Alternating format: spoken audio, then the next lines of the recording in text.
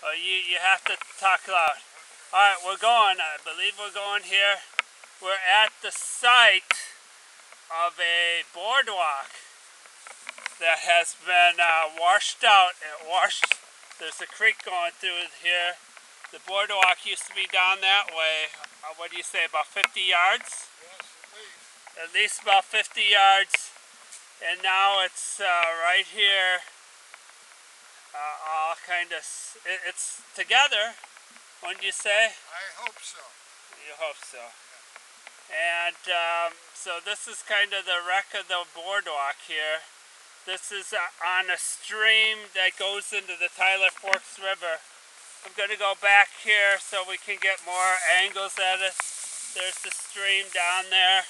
By the way, that's Gaylord Yost. He's the founder of the Heritage Chapter. Not quite. You're one of the founders of the Heritage Chapter. One thing, this is about 17 and a half to 18 feet long.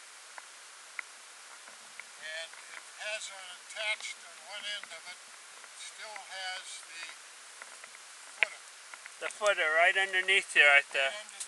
And you can see all the other like stumps and everything else that washed down here on this, came down, and you can see the debris piled up over there from the flood, and there's the creek under there. You wouldn't think a little creek that big right there could just totally wipe out something like that.